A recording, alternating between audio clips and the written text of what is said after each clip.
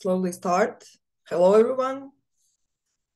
We are pleased to welcome you to this last webinar of the 2024 edition of the Data Collection Webinar Series before our summer break, organized by the Data Collection Unit at the UNICEF headquarters.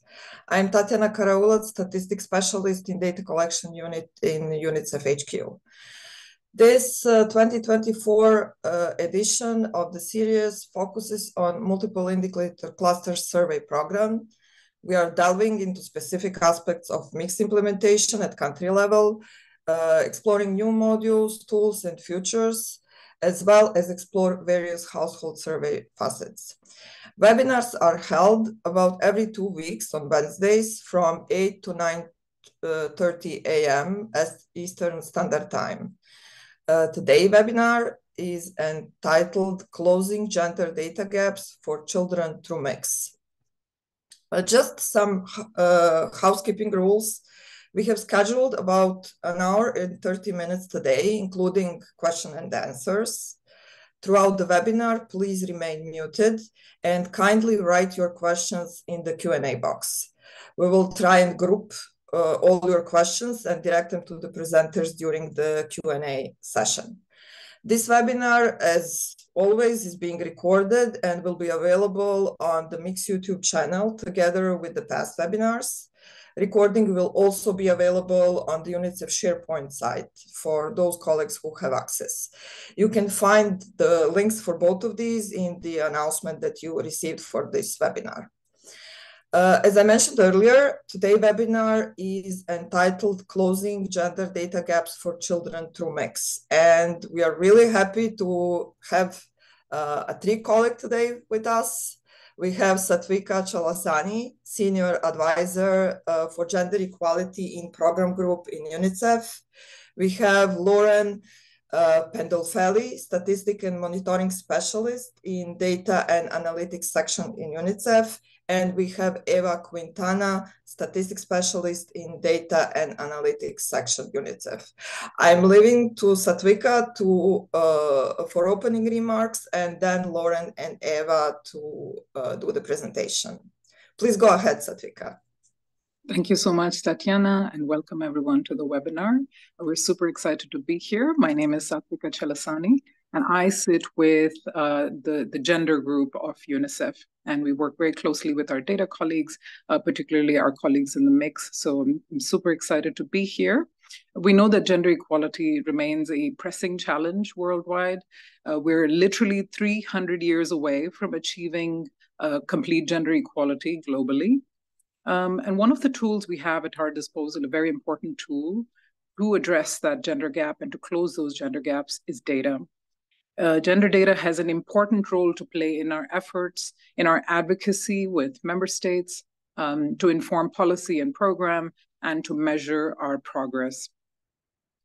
The Secretary General has emphasized gender equality as a key element of his data strategy, as those of you who work on data in the UN system may know. And we know that more data is a consistent ask from member states, whether it's program countries or whether it's donors. It's really gender data is high up there on people's agenda, even though it may be underinvested. It's a politically important agenda. At UNICEF, we're making several important contributions to fill data gaps together with our sister agencies. And we have lots of tools and opportunities within the Mix series. It's really one of the most important assets that we have to contribute to more knowledge, data, and evidence on gender, on what's happening with girls worldwide, whether it's with children, adolescent girls, whether it's with women. So it's really, I welcome you to this webinar to listen to Lauren next, who I'm going to hand over to shortly. And I hope that you'll be persuaded to become advocates, to include more of the optional modules and mix in your countries, to use data that's already there, to put your best foot forward in countries and advocating for better and greater investments in gender policies and programs informed by mixed data. Over to you, Lauren. Thank you so much, Satvika. And thanks to the Data Collection Unit for the opportunity to present on closing gender data gaps for children and adolescents through the UNICEF-supported Multiple Indicator Cluster Survey Program. I was having internet troubles from New York before. I'm going to try to keep my camera on, but may go off if I do lose us or if I lose connection.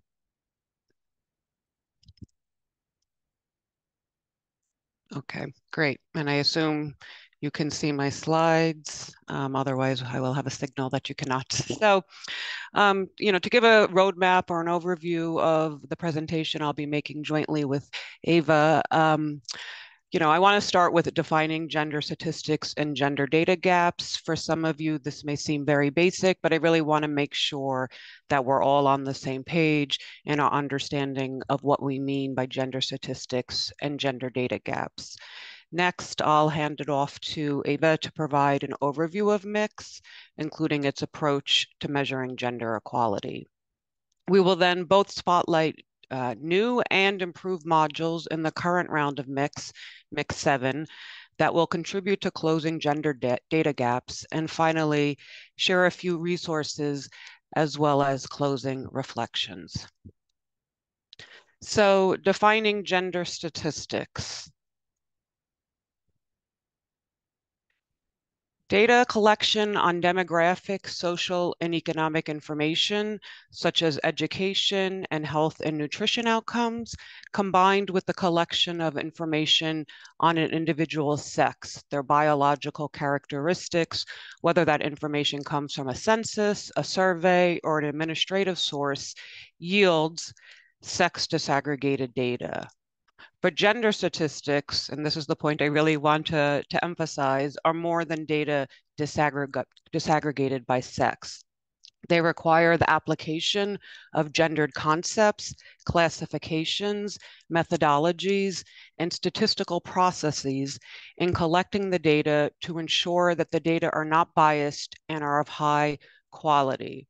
So as an example, we can think of estimates of women's labor force participation. We know based on prior empirical work that they are sensitive to how survey questions are asked.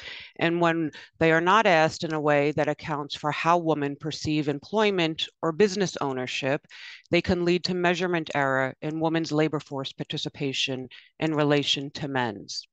As another example, measures of child labor that don't recognize the disproportionate hours girls spend on unpaid care and domestic work in comparison to boys as a form of labor underestimate girls' engagement in child labor. We also can look at gender issues that, data that cannot be individually disaggregated, but that reflect the specific status, needs, opportunities, and contributions made by women and girls. So we could think of indicators such as maternal mortality, the adolescent birth rate, female genital mutilation. These are all indicators that we cannot disaggregate because either they don't apply to boys and men, or we don't have data on those topics, but they're also a form of gender statistics in that they're relevant to the issues we need to understand about women's and girls' well-being. And so as a combination, this is what we mean when we talk about gender statistics.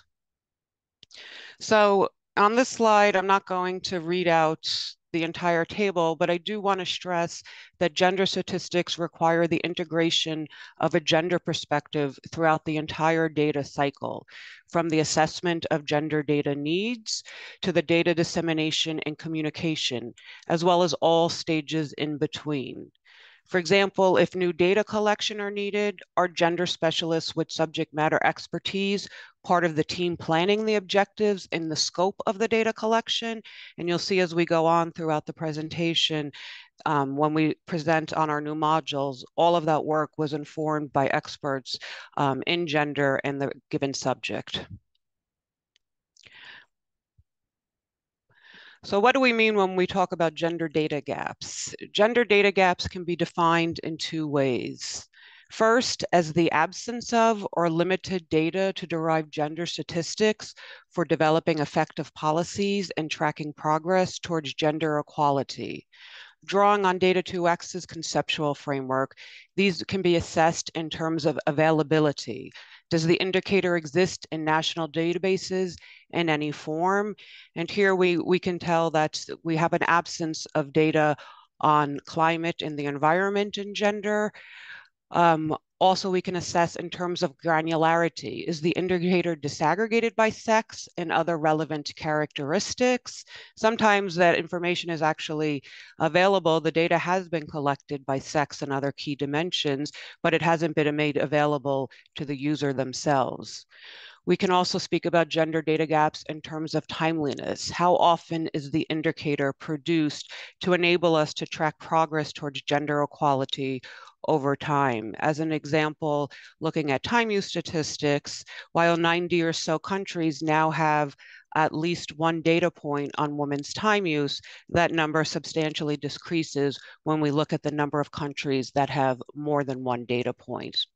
And then, of course, because we're focusing on official statistics, do the indicators and the data and the way it's collected adhere to international standards of measurements? So in terms of gender data gaps, UN Women and the UN Statistic Division released their annual gender snapshots for 2023 this past year. And they noted that gender gaps remain pervasive for the 9 targets and 18 indicators and sub-indicators of SDG 5, which is the SDG on gender equality and women's empowerment, with only 56% of the data needed to track progress on SDG 5 available. At a more granular level, this heat map here presents data gaps for select indicators, SDG indicators for adolescent girls in Eastern and Southern Africa on the left, and West and Central Africa on the right. So I want to draw your attention really just to all the red and purple on the chart, with red indicating no data for a given country and purple indicating insufficient trend data to track progress towards the SDG targets. These data similarly are presented for the Middle East and North Africa on the left and South Asia on the right. Again, we see a lot of red and purple indicating no data or a lack of trend data to measure progress towards gender equality for adolescent girls. And finally, presenting for countries in Latin America and the Caribbean, where SDG Goal 5 data on violence against women in particular is really missing. But returning to this idea of defining gender data gaps can also be defined as lacking the statistical capacity to produce gender statistics. So while the focus of this webinar is not on the enabling environment for producing gender statistics, I want to emphasize, drawing on Paris 21's framework, that gender data gaps are hindered by a weak institutional environment, including the absence of a gender focus in policy, legal, and financial infrastructure, a lack of political will, and limited technical capacity. And this is the context in which many mixed surveys are implemented. And when we think about closing gender data gaps, we always need to keep in mind this institutional environment. So UNICEF takes a multi-pronged approach to closing gender data gaps. These include the exploitation of different sources of gender data, including administrative records, vital registrations, population censuses, and of course the topic of today, household surveys with a focus on mix. We also develop innovative methodologies to derive new indicators to drive policy and programming results for children that are gender responsive. So in terms of measurement innovation, a few examples are the development of gender-sensitive child labor indicators, the development of gender and age-sensitive estimates of multidimensional child poverty, new work to develop measures of children's time use, as well as adolescent mental health. We also make sure to cross-tabulate key indicators by sex and other characteristics, including age, location, wealth, ethnicity, and thanks to the child functioning module in MIX, we're able to also disaggregate by disability status of children. And of course, quantitative data cannot tell us everything there is to understand about women and girls' progress towards gender equality. So we use a combination or mixed methods on quantitative and qualitative approaches to better understand the gender-related barriers that impede successful outcomes, both for women themselves as well as children. And finally, we work to improve the dissemination and communication of gender statistics to reach diverse stakeholders, including policymakers, activists and advocates, researchers, and trying to tailor our products to each of those distinct audiences. And towards the end of the presentation, I'll give you a few examples of how we're doing that. So I'm now going to turn it over to Ava to give us an overview of MIX as well as its approach to measuring gender equality. Over to you. Thank you, Lauren. Yes, so I think for some of the participants who are very familiar with MIX, some of these slides are going to be you're going to be very familiar with them, but hopefully we'll be able to provide an overview. MIX is a complex tool, and implementing a MIX is a complex, long process that we cannot discuss in detail today. But we wanted to give you at least a few very key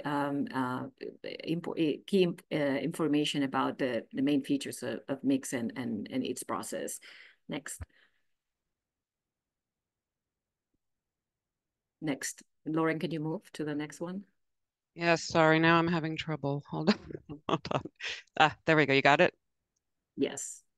So for those of you who may not be familiar with the history of the MIX program, the MIX program is UNICEF's flagship household survey program that was developed in the early 90s. This is almost 30 years ago. And the initial purpose of this program was to generate indicators or data to track the indicators for the World Summit for Children, first in 1995 and then in 2000. With time, MIX became a continuous household survey program because it was increased demand by governments to participate in the program, and this program has been carried out by governments. Typically, the National Statistical Offices are the implementing agencies, and in technical collaboration with UNICEF. And over time, MIX has become also a major data source to track progress towards other global goals, including the Millennium Development Goals and the Sustainable Development Goals. Next. So just now focusing on SDGs, wanted to also bring to your attention that out of the 232 SDG indicators, there are only 80 of them can be sourced from household surveys. And currently MIX is able to cover half of them, which is 40. Moving on to this slide now on the key features of MIX. We are currently in the 7th round of MIX, which was launched last year. On the right of this slide, you can see a bar chart that indicates the number of surveys that have been conducted in every round of MIX since MIX 1. As you can see, the largest round by far until now, it's been MIX 6, which was conducted between 2017 and around 2023, and with some surveys still being finalized this year. We expect at least 60 surveys to be implemented during this 7th round of MIX. But maybe just going back to key features of MIX surveys, just for your, for our collective reference, I wanted to mention that MIX are face-to-face interviews conducted through face-to-face interviews. We visit households. So MIX is based on a representative sample of households. While the sample size of MIX surveys ranges quite substantially, the average sample size is 12,000 households. Mix can be conducted, can be implemented, and to produce, to be representative, sorry, can be designed to be representative at national level or subnational level. And it can also be designed to be representative of specific population groups. And we have examples, for example, with in Eastern Europe with a series of surveys, mixed surveys that have been conducted that are representative of the Roma population across several countries in the region. Now, Mix produces currently data on nearly 200 indicators across different types of indicators, prevalence indicators, attitudinal indicators, behavioral indicators. And these are all the indicators that are compatible across, globally, across countries. And of course, all these indicators can be presented and or disaggregated by individual and household characteristics.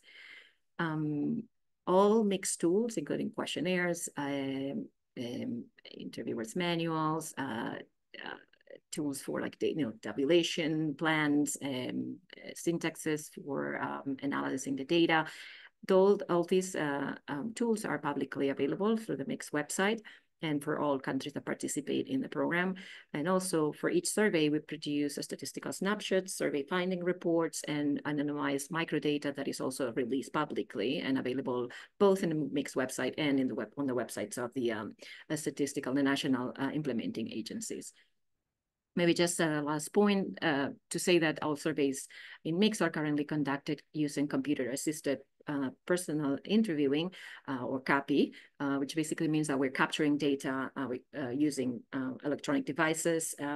We're not using paper questionnaires. Next, yeah. While I wanted to also maybe briefly mention that while Mix is a household survey program, over time the program has developed a collection of tools and initiatives to address various data demands and to come up with various data solutions. For example, we have Mix Plus. Mix Plus is one of the Mix program initiatives that allows for the continued collection of data from a subsample of households via phone calls. And this allows us to do longitudinal data collection over a period of a year. MixLink is another initiative of the Mix program, and this is about integration of mixed data with administrative data and data from other sources. We also have other tools available to new data processing tools and analytical tools. For example, the Mixed platform is a platform that allows us to do real-time quality assurance and monitoring of Mix implementation. And Mix Tabulator, for example, is also an online analysis tool that allows us to do tabulations, produce maps and graphs. And this is powered by the harmonized data of all the Mix surveys. MixGIS finally is an initiative that includes, geocoding of mixed data, but also, integrating mixed data with geospatial covariates on climate and environment, for example, or even with, other big data that can be, that has geospatial information. Next. Now, maybe I also wanted to spend a couple of minutes describing how the Mix process works in a country, right? Like the first, I think it is important to understand the Mix, even though UNICEF provides or collaborates with governments in the implementation of Mix. Mix is owned by and led by the national governments. As I mentioned earlier, the implementing agency for Mix is typically the National Statistical Office, the Bureau of Statistics, National Bureau of Statistics. So in UNICEF is not the implementing agency of Mix. Countries join the Mix program based on demand. And actually, in an increasing number of countries, what we are seeing is that Mix has become part of the long-term statistical plans of these countries. And in increasing number of countries, it's being funded entirely or primarily by governments. what the starting point usually for to make a decision about whether a country is going to participate in in the mixed program is a data gap assessment. This is based on or informed by a discussion amongst government stakeholders, including Ministry of Planning, line ministries like education, health ministries, UNICEF and UN agencies, but also other national stakeholders. So there's a process where there's an assessment of data gaps. There's a perceived, lack of data in certain programmatic areas that may be a priority for the country, and this is actually assessed vis-a-vis what the indicators that mix can produce, and that the decision is made whether it's important for the country to participate in the program. Now, once that decision is made, there's a process by which the implementing agencies are going to be signing up, and UNICEF are going to be signing a memorandum of understanding, and following this, steering and technical committees for the survey are going to be established, and the process for preparing, designing, and implementing the survey will start. There is, maybe you can move to the next slide, please. Then I mentioned earlier that UNICEF collaborates with governments in the implementation of mix. And here we have a very detailed and technical collaboration framework that basically covers and establishes roles and responsibilities from the beginning of the survey process until the end. And here what you see are the main institutions or teams that are involved in the technical collaboration framework. On the one hand, you have the National Statistical Office as the typical implementing agency for mix. The steering committee and the technical committees are formed by both members of the National Statistical Office, the department that is maybe coordinating the mix, but also include representatives of different line ministries and other government agencies that are that have a vested interest in the mix. National Statistical Office will collaborate with the UNICEF country office, and we typically have a national mix consultant who is a person that is recruited for the purpose of ensuring the liaison between the UNICEF country office and the implementing agencies. And then we do have the global mix team, which is it's formed by a combination of experts at HQ level, at the headquarters level in UNICEF, at the regional office level, and also includes both staff members of UNICEF and expert consultants who specialize in the areas of household survey design, questionnaire design and implementation, sampling, and data processing. And the collaboration among all of these different teams is, it's continuous from beginning to end of the process and of the mixed survey process. And it combines both offsite technical collaboration and also on-site, meaning there are times where all these experts are deployed in country as needed to work more closely and more effectively if needed with the national implementing agencies. Next. Okay, so now moving on to basically share what we think mix, or why mix is unique in a way in allowing for or being a strong tool for measuring gender equality.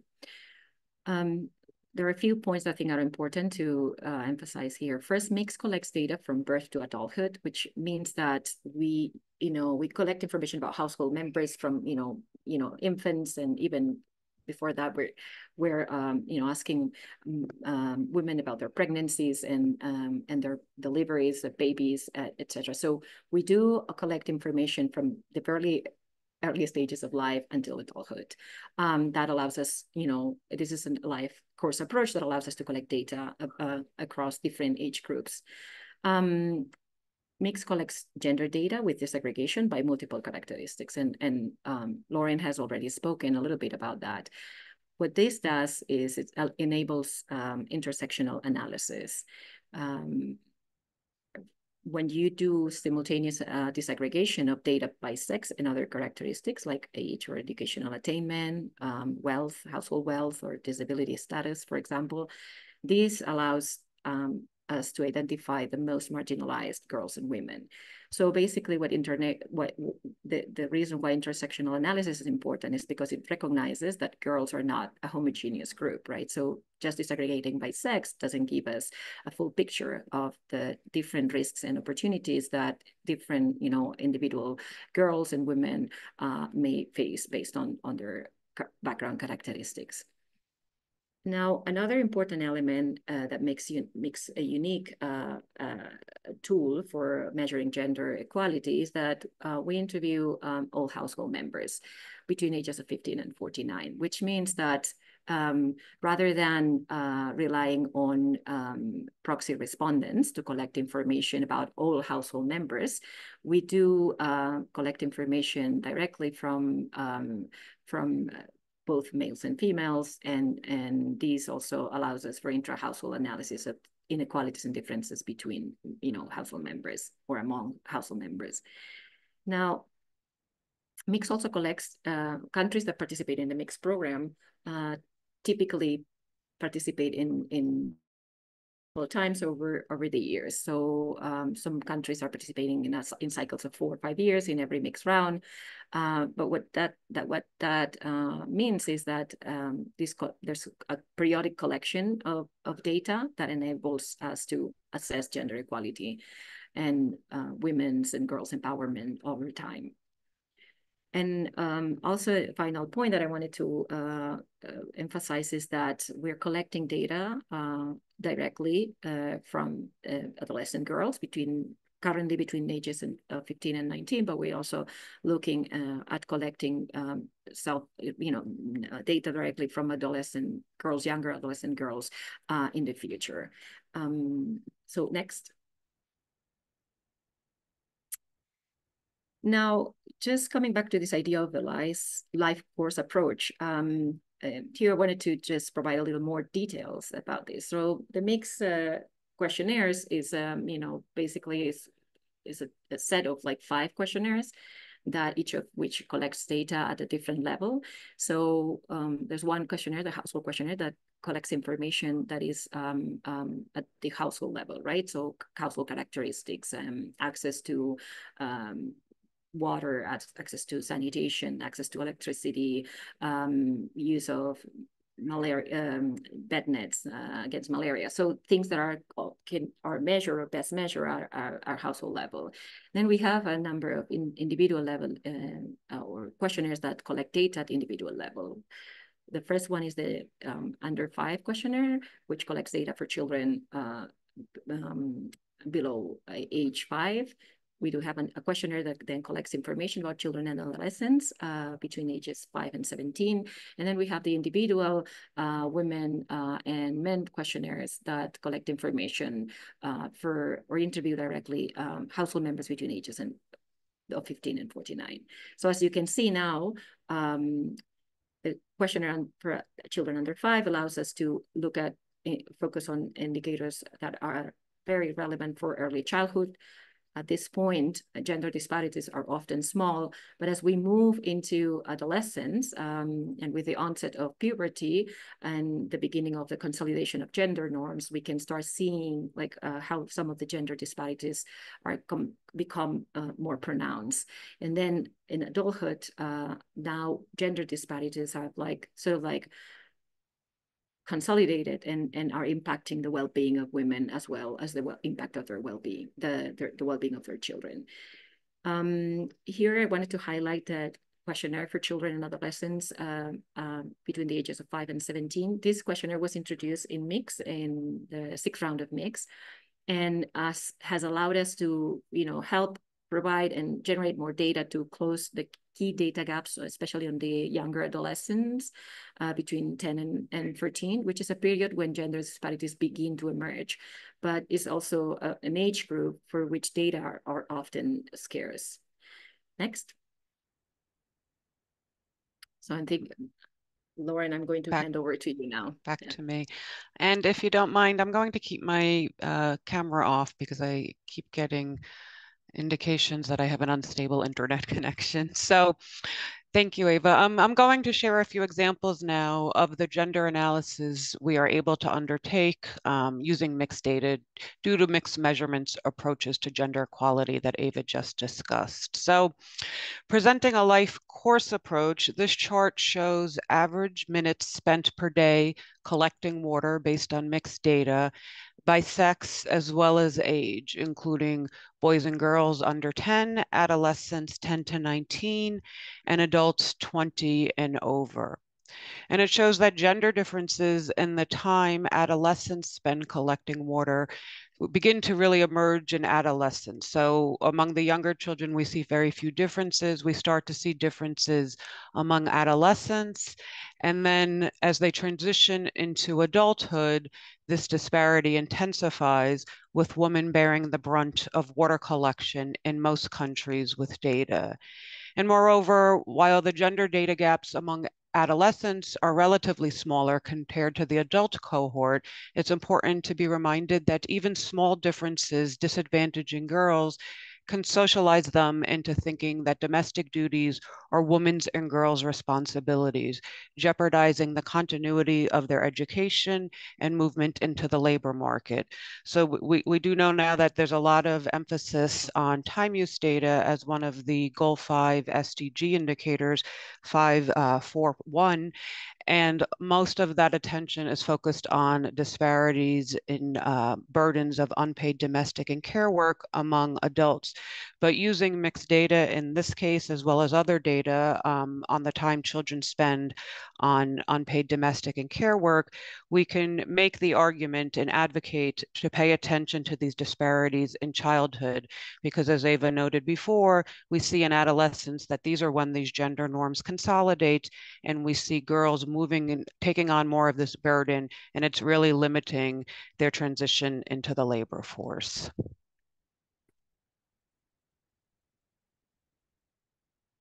So here is an example of a preliminary analysis highlighting intersectionality. In this case, our colleagues are undertaking intersectional analysis to disaggregate multidimensional child poverty estimates, not only by sex and in this case rural urban location, but by other key characteristics as well. And the reason this is important is because we know that gender disparities intersect with other aspects of identity, such as age, race, ethnicity, and socioeconomic status. And if we fail to disaggregate by sex and these other key characteristics, we may fail to identify the most marginalized populations and tailor interventions accordingly. So again, this is a preliminary analysis based on one country, Iraq, but it's showing that boys living in urban areas, the light blue bars you see here, are less likely to experience multidimensional poverty or to suffer from 2 or more deprivations than girls residing in rural areas in Iraq, which are represented by the darker blue bars. Again, we'll be doing this for the entirety of the global database on multidimensional poverty to really begin to try to unpack and identify whether gender differences exist when we intersect sex with other key characteristics. Because we know that when we look at the national aggregates for multidimensional poverty, we tend not to see many differences between boys and girls, but applying an intersectional analysis allows us to dig deeper, of course. So as another example of intersectional analysis, this chart presents trends in child marriage since 1997 nationally, which you see as the gray bars or the gray lines, for all young women, as well as for young women living in the richest and poorest households, with the poorest represented by the blue lines and the richest by the orange. And it shows that across all regions, progress in ending child marriage has largely benefited girls from the richest households.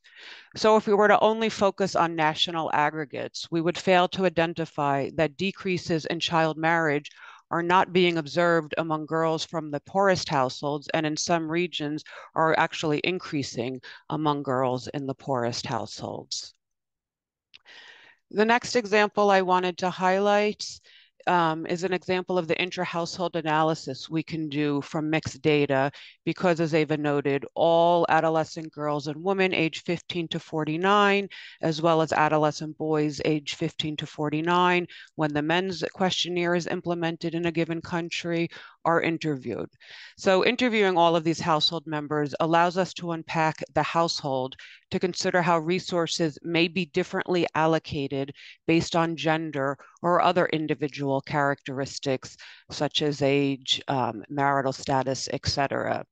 This chart presents an intra-household analysis of youth's mobile phone ownership using mixed data, showing that across 41 countries for which data were available and territories, female youth are nearly 13% less likely to own a mobile phone than male youth within the same household, limiting their ability to participate in the digital world. So gender gaps in access to phone ownership exist not only across households, but within households, challenging the notion of the household as a unitary model in which resources are distributed equally.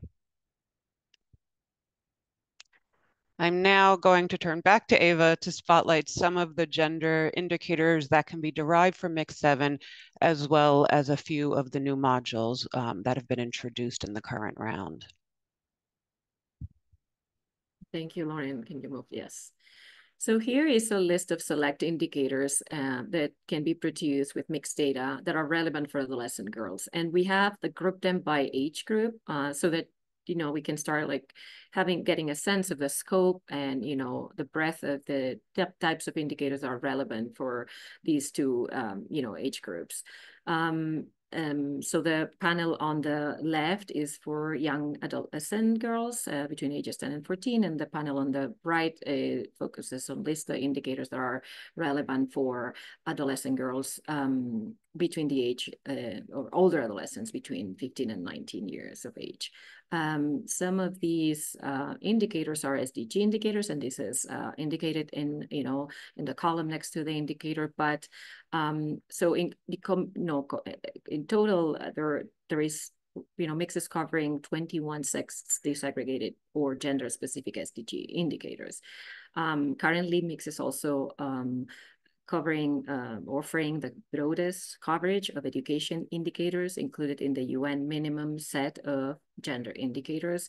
And of course, there are a number of other thematically relevant measures that are not captured in the SDG framework or other frameworks. But this is just a list that is not necessarily exhaustive, and the full list of mixed indicators is available on the Mix website. Next.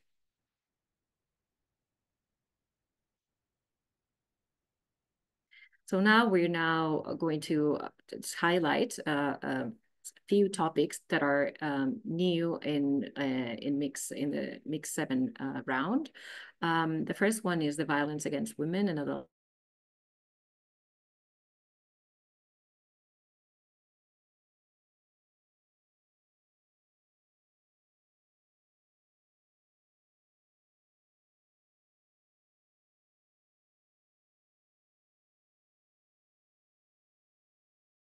No, violence against women and adolescent girls is a manifestation of gender equality, but we do not have consistent or comparable data across countries, or we do have limited data that is available currently. So by collecting this data now in Mix, we hope to also expand the data coverage for key prevalence indicators of violence. The key two indicators that can be generated with this module in Mix are SDG indicator 521 on intimate partner violence, and SDG indicator 522 on non-partner sexual violence. There are other indicators that have to do with access or career seeking and other related indicators too, but these are the two main prevalent indicators that can be generated with this module. Now, this module is based on the domestic violence module that was developed by the Demographic Health Surveys the DHS program. This has been used also widely among countries participating in the DHS program. It's administered to one adolescent girl or woman age 15 to 49 in every household. And we only administer this module to one woman or girl in every household due to the sensitivity of the topic. We want to make sure that nobody else in the household is aware that these questions are being asked. And this is for the safety and protection of the respondent. We do have very clear and strong ethical and referral protocols in place for the implementation of this module. UNICEF is currently working on a set of questions to measure sexual violence in childhood. So I want to emphasize that this module is good, and we consider this is a solid module for collecting data for between ages of 15 and 49. For estimating sexual violence in childhood, UNICEF considers that we need to do some, we need a different set of questions, and as the methodological work progresses and is finalized, we'll be able to include and offer those questions also in mix. Next. Another topic that is new in the Mix 7 is the HPV or human papilloma virus topic. This topic is related to SDG indicator 3.B.1, which is the percentage of 15-year-old girls who received 2 doses of the HPV vaccine. This HPV prevention is a UNICEF health program priority for adolescent girls, and this is reflected in the adolescent girl program strategy for this current cycle, 2020-2025. And the reason is because nearly 10% of all female cancer deaths are linked to HPV. Again, there's some limited data on HPV status, vaccination status, and so the inclusion of the module in Mix 7 is expected to expand data coverage and help us track progress over time. Back to you, Lauren. Thank you. So I'm going to spotlight a couple of additional modules. The first is a module that is newly integrated into Mix 7 on reproductive agency. We know that women's and adolescent girls' autonomy to make decisions about their sexual and reproductive health is key to their empowerment and ability to chart their own life course, but data are limited. As you see in this chart, we have aggregate data available for only 3 UNICEF program regions, and the picture is quite worrisome. Here we're presenting data on the percentage of adolescent girls aged 15 to 19, married or in union, who are able to make their own decisions regarding sexual relations, contraceptive use, and reproductive health care. This is SDG indicator 5.6.1, and we see that in West and Central Africa, only 1 in 10 married or partnered adolescent girls in this age group are able to make these decisions about their sexual and reproductive health. Just a quarter in South Asia and less than 1 in 2 in the other region presented here. So the inclusion of this module in Mix will increase data coverage, allowing more countries to report on the SDG indicator, but more importantly, to track their progress towards women's and girls' increased reproductive agency. So I wanted to give an example in addition to modules that are newly introduced to Mix, 2 examples of improvements we made to modules that were already in the last round of Mix 6. Here we have a social transfer module that was included in Mix 6, and the standard questions in that module are guided by UNICEF's Social Protection Strategic Framework. They primarily cover social transfers and social protection interventions that enhance access to services such as health and education. So we haven't changed that formulation of the questions, but in Mix 6, the questions were asked at the household level. For example, does anyone in your household receive a social transfer? In Mix 7, we are now asking those questions at the individual level.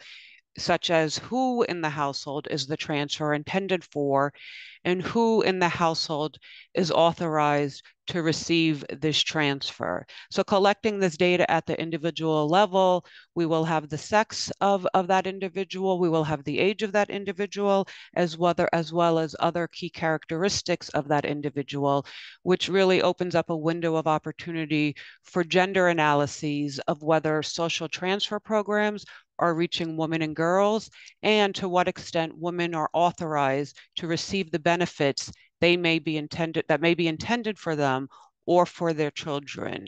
And this really contributes to a growing demand for sex disaggregated data on social protection, because better sex disaggregated data can help us highlight gender gaps in social protection coverage and adequacy, and help make the case for the expansion and potentially reallocation of resources to expand access in an inclusive manner.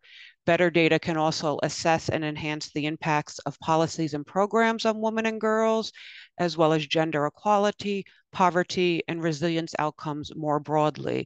And so we've been jointly working on we worked jointly on the revision of these questions with our colleagues in social policy and the program group of UNICEF, and are also engaging across agencies, in particular with the World Bank and the Social Protection Interagency Cooperation Board Gender Working Group, the SPIAC-B, as an acronym. I wanted to give another example of improvements we made to an existing module for Mix 6 on menstrual health and hygiene. We know that the ability of adolescent girls and women to manage their monthly menstrual cycle in privacy and with dignity is fundamental to their health, psychosocial well-being, and their mobility. Mix 6 introduced a module on menstrual hygiene with questions on washing and changing in privacy, materials used, and exclusion from social activities during menstruation.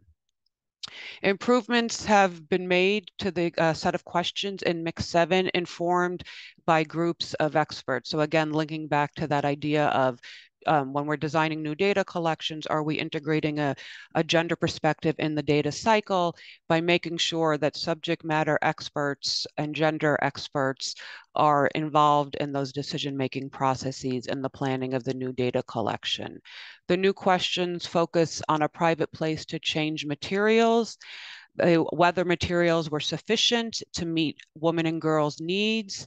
We ask now separately about different exclusion from different activities, such as schooling, education, etc. We ask whether materials were sufficient. Awareness, we also ask about awareness about menstruation before the first period, comfort seeking help from healthcare providers, and the ability to manage menstrual pain. And so this does not, this is not an SDG indicator, but we do know that, this is important thematically to goal 6 on WASH. And there's been work done by our colleagues within UNICEF, as well as the WHO and partners from academia, civil society, to really think about how can we better gender the WASH indicators and really reflect on the needs of adolescent girls and women in relation to access to basic services across water, sanitation, and specifically here, menstrual health and hygiene. So this is contributing to a key gender data gap by now improving these questions in Mix 7. So I wanted to turn now, just really to a few examples of the available resources before concluding with some final reflections. As I said earlier, thinking through integrating a gender perspective in the data cycle entails thinking about how do we disseminate the gender data and statistics that we do collect and analyze. And here's an example of a mixed product, the mixed statistical snapshot, this one specifically on gender equality, though it's one in a series of mixed snapshots. It was introduced in Mix 6, and really to develop to guide countries in the analysis of gender inequalities, again, using this life cycle approach where we focus focus on early childhood, adolescence, and then adulthood. So using that approach, we present key indicators and corresponding messages on gender equality across the life course on surviving and thriving, learning, protection from violence and exploitation, living in a safe and clean environment, and having an equitable chance in life. And these snapshots are produced by the country alongside the survey finding reports and are meant to be a more concise summary, to share with policymakers and other key stakeholders so they can have the thematic data at their fingertips. I also wanted to introduce the relatively new adolescent girl country profiles that we developed in UNICEF along with our colleagues in the gender program section. The purpose of these profiles is really to be used as an advocacy and analytic tool, providing the evidence base for policy and program design in support of adolescent girls. We see the intended users as UNICEF staff and partners, including adolescent girls themselves. And I've talked to adolescent girls who have advised on the usability and the interface of these profiles. And so we were really working across the assumption that while many of UNICEF's data products feature sex disaggregated and gender specific indicators, these data are often presented by sector, since we know gender statistics are, span across various sectors, rather than under the thematic lens of gender equality. And we wanted to bring these data together alongside additional indicators central for monitoring adolescent girls' well-being. And so while the profiles include indicators that are not available through MIX, a large proportion of the indicators are indeed sourced through MIX. And just briefly, we talked about when we were thinking and starting on this project, we were thinking about how do we prioritize indicators? So are they relevant? Do they align with UNICEF's adolescent girl program strategy and the theory of change articulated in that strategy? Are they included in existing key indicator frameworks, such as UNICEF's strategic plan and corresponding gender action plan, the SDG indicator framework, and the UN minimum set of gender indicators? So of course, also we wanted to adhere to the spirit of parsimony in the sense that we're presenting a select set of indicators needed to capture adolescent girls' well-being, because we wanted the user to be able to download these profiles in a maximum of 3 pages. Oops. So very briefly, won't go through all of these, but here is a list, and I believe the PowerPoint will be shared afterwards. So here is a list with links to additional gender data resources available through UNICEF. The first is, of course, the UNICEF Mix homepage, which will link you to the different survey tools, the questionnaires, as well as detailed guidance on the different modules that Ava and I have been reviewing with you. We also have, keep and compile key sex disaggregated and gender specific indicators across a range of sectors in our UNICEF global databases that are easily accessible. We have a UNICEF gender equality data landing page, as well as a UNICEF adolescent data portal, which is where you'll find the adolescent girl country profiles I just mentioned, as well as a UNICEF gender statistics strategy, which really lays out in much more detail a lot of what we've been presenting here. So lastly, maybe a final reflection that Ava and I were thinking about, and how to summarize and end this. I hope you've seen throughout the course of this presentation that MIX is a powerful instrument in the toolbox towards closing gender data gaps for children and women. We really feel that stakeholders, including those of you here on the call with us, have an important role to play in advocating for country implementation of MIX, as well as the inclusion of these gender modules based on country priorities. So making sure we're at the table when these data gap assessments are being done, that the priorities of civil society, including women's and adolescent girls groups, are represented so that we can ensure that the modules they care about will be implemented in the data collected in the MIX survey. But of course, closing gender data gaps requires consideration of the larger data ecosystem. So linking back to that second definition I presented of data gaps, thinking about weak institutional environments and how to strengthen them.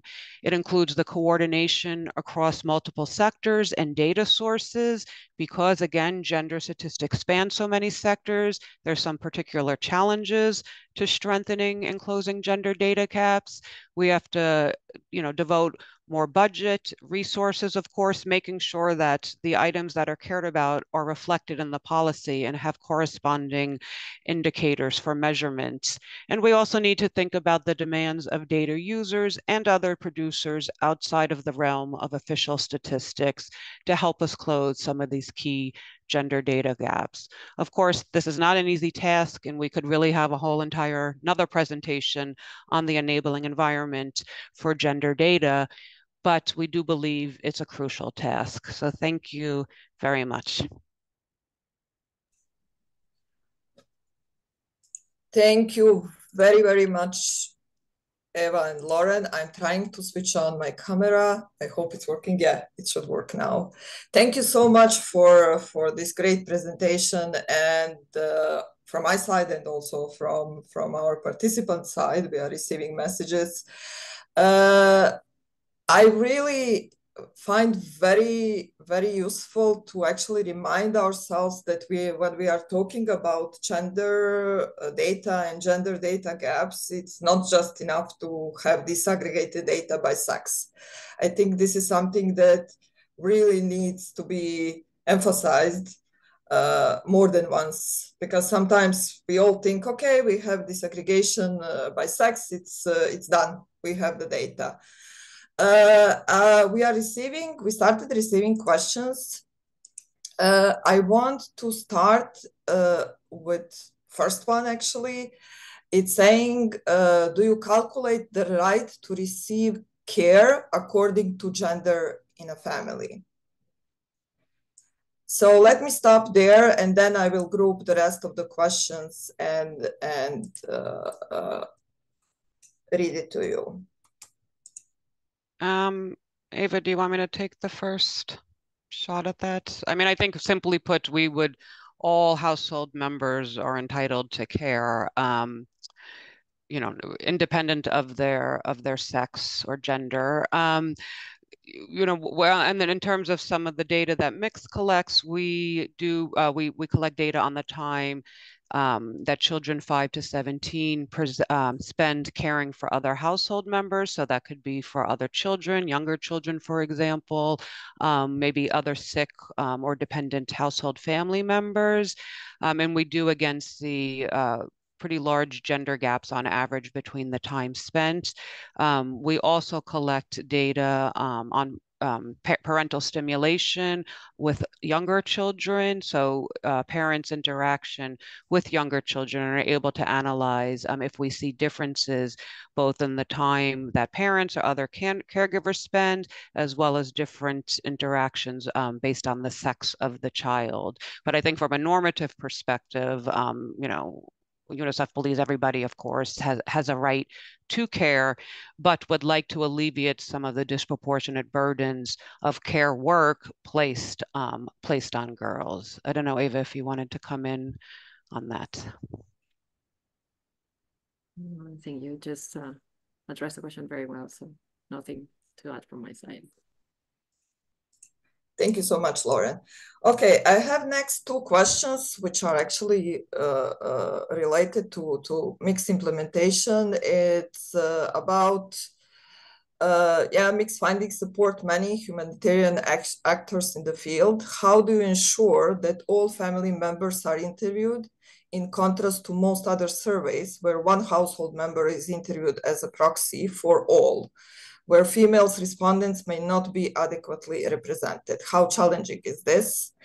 And maybe in the same area, if I can say, as you have highlighted a gap in the data for very young adolescents, are you considering including a reproductive calendar beyond 2 years before the survey?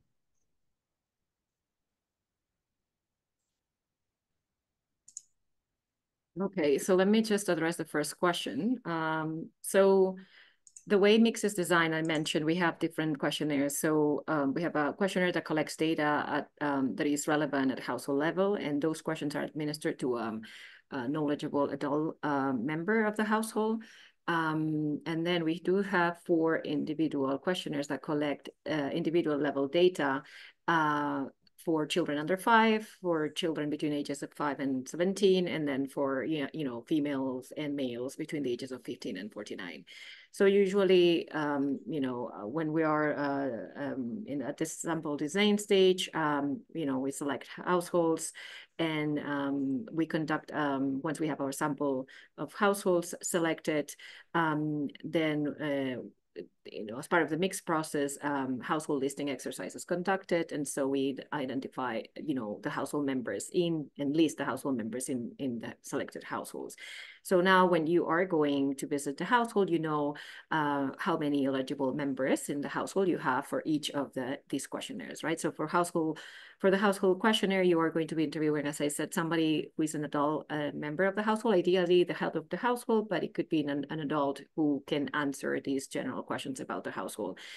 Because in the household questionnaire, we have very few questions about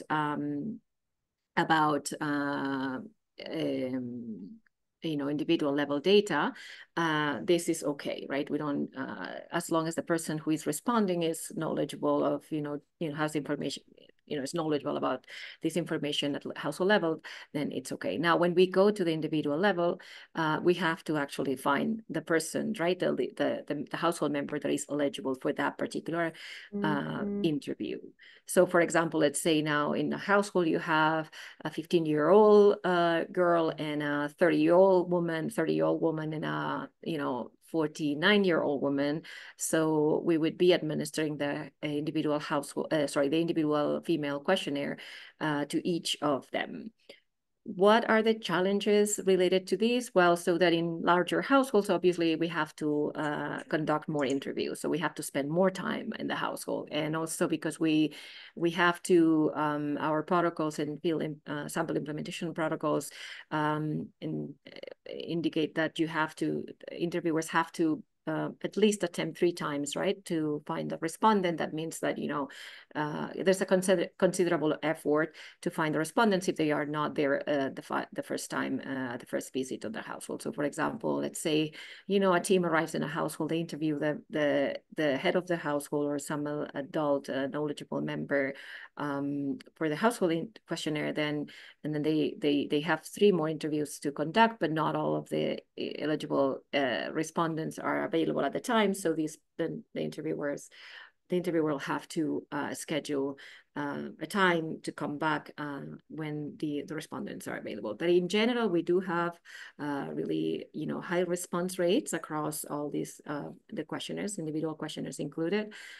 We do face some more challenges, in terms of finding or being able to interview certain members of the household in, say, for example, urban settings versus rural settings. And urban settings, say, especially males, are sometimes harder to interview or to find, after repeated visits.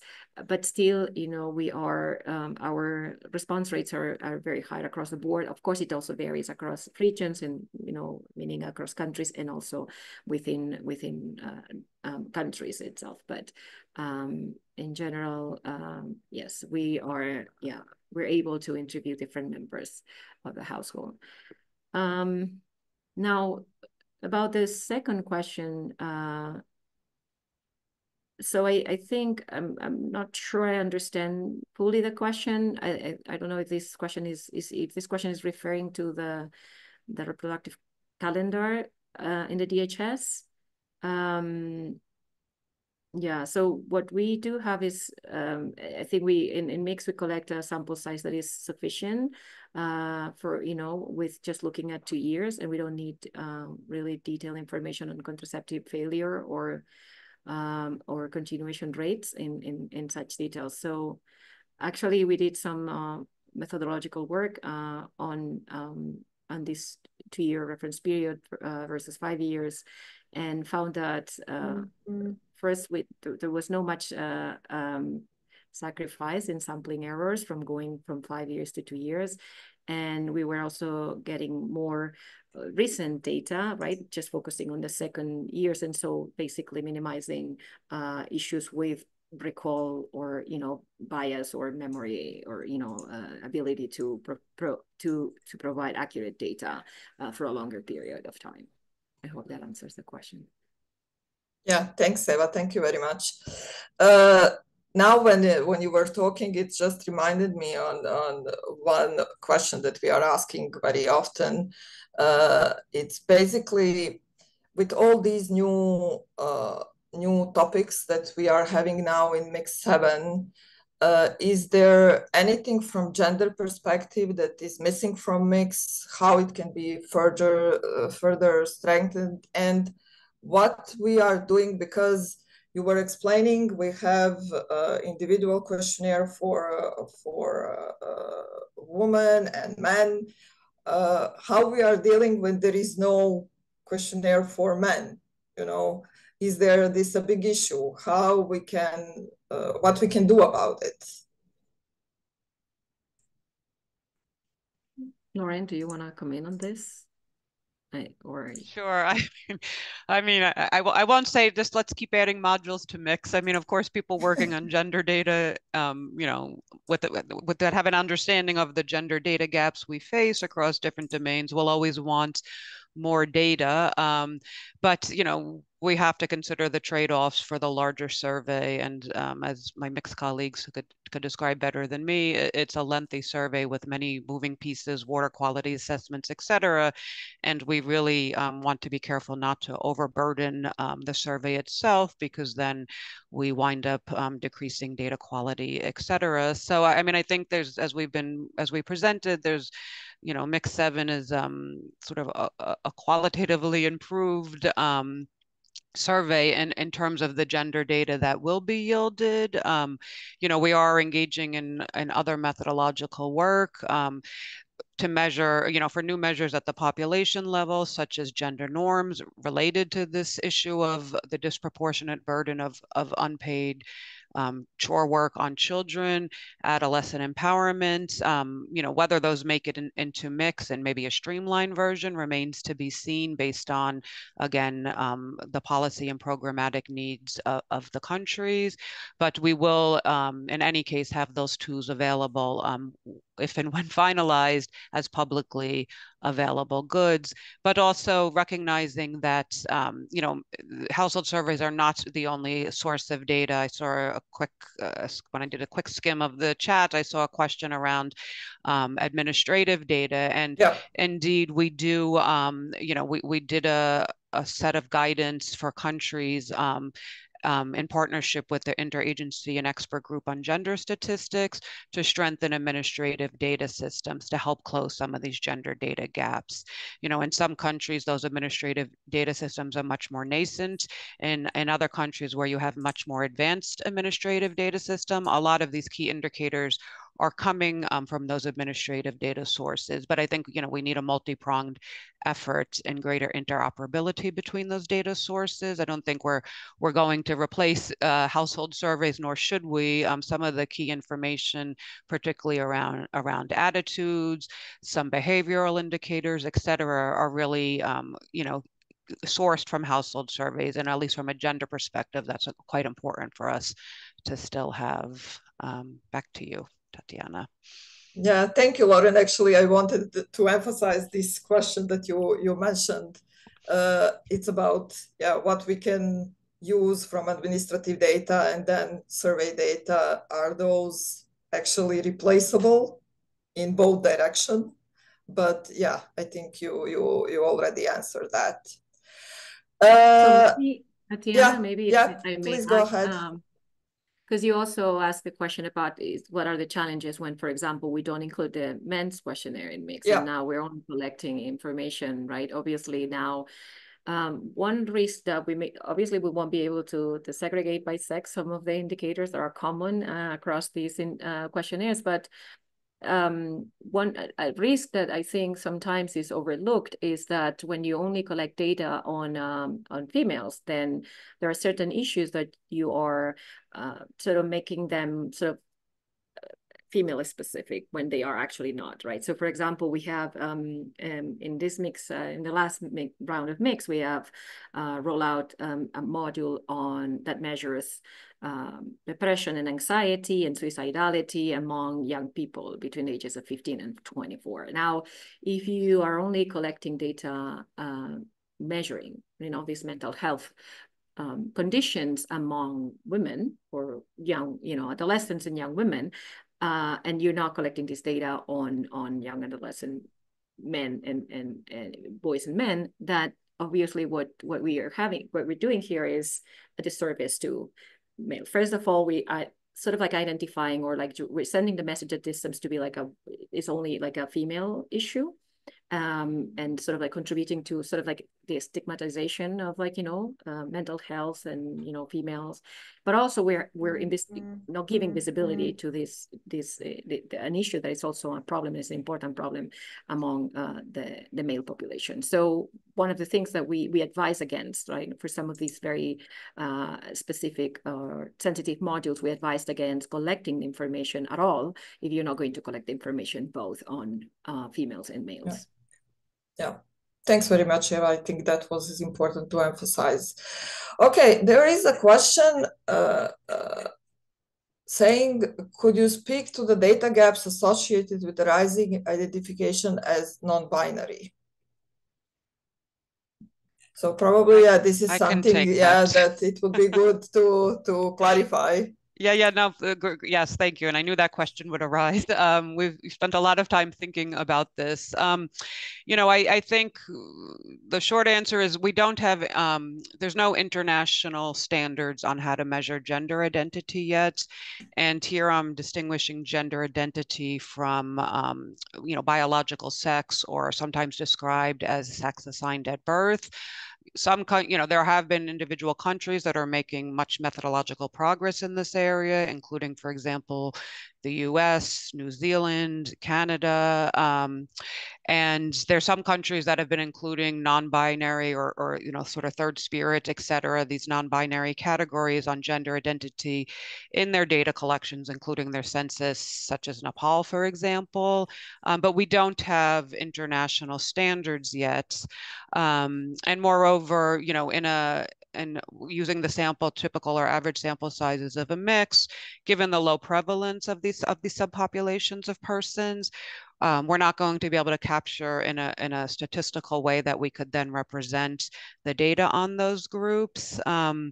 So, there's an argument to be made, and Finland has adopted this perspective where, they still ask the questions about non-binary identity, because, from a human rights perspective, persons filling out the questionnaire should be allowed to see themselves in the data and want to see themselves in the data. So if they don't identify as male or female, they want those other options. Because of, again, those issues of small sample sizes, different countries have to then regroup those respondents to the male-female binary. But, some people will argue it's important to see. I think from a mixed perspective, and Eva could potentially elaborate more, we have to keep in mind that these are country-owned surveys, and in many countries, these are not only sensitive, but topics that would result in illegality, really put the respondent safety at risk. And so we very much recognize at UNICEF this is an important area and another axis of discrimination for people that identify as non-binary or other gender identities, such as trans, for example.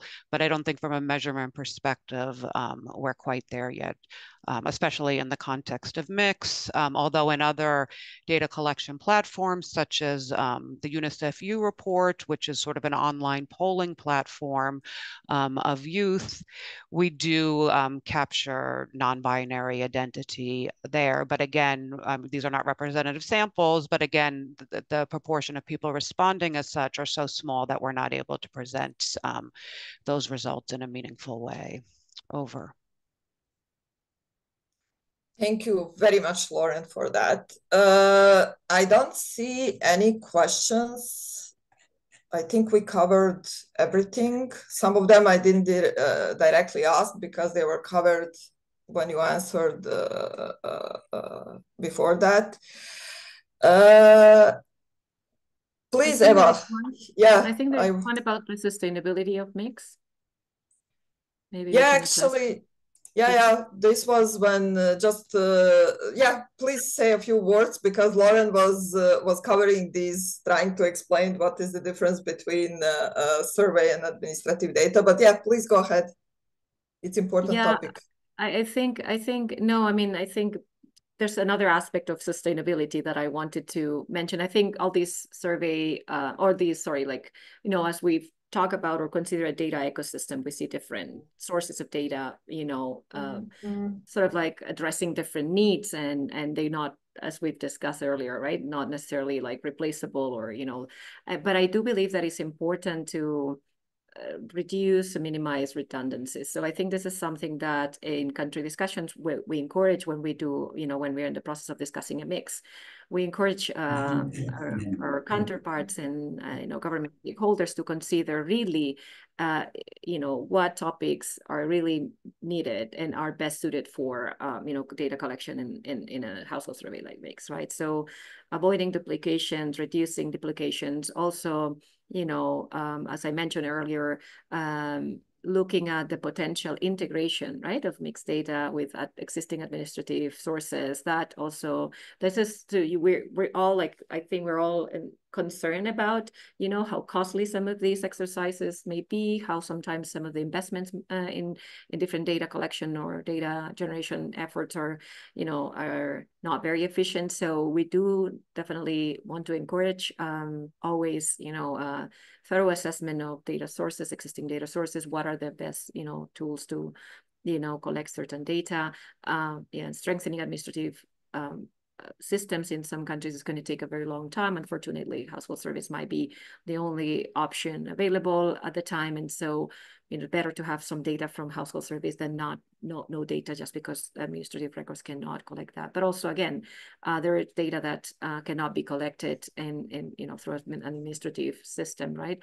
That can be collected in household surveys. So, for example, now when we're looking at integration of household mixed data with data from the education information management information system, what we're seeing is that we can now bring together information about the household in which a child lives, the environment, maybe the parental support to their education. And on the other hand, we can then bring information from the education information system, the administrative system, on the school infrastructure and some like overall quality of a school, maybe pupil to teacher ratios and other indicators that provide us an idea of the quality of education. And now when you bring all this together and you're looking, for example, at learning outcomes, which are measured also in mix, then you can see, maybe you can do a more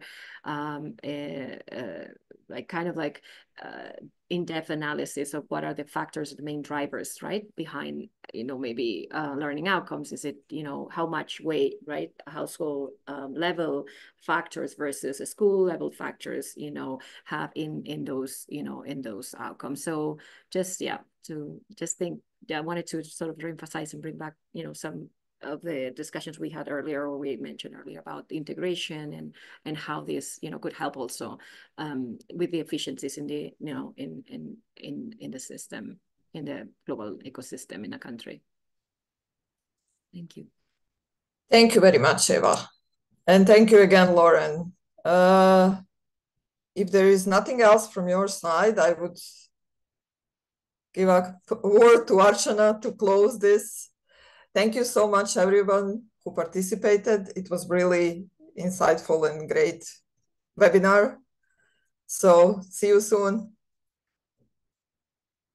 Thank you so much, Lauren, Eva, and Satvika for this excellent presentation and giving the overview, and also for Tatiana for chairing. I'd like to thank also all of you for participating and for the great questions and comments. And we hope that you enjoyed today's webinar and the 2024 webinar series. We'll be taking a break over the summer and may be back again in the fall. A reminder that recordings are available on the Mix YouTube channel and on the internal UNICEF SharePoint site. With that, we wish you a very good day. Bye-bye, everyone. Thank you. Bye, everyone. Thank you. Bye-bye. Bye-bye.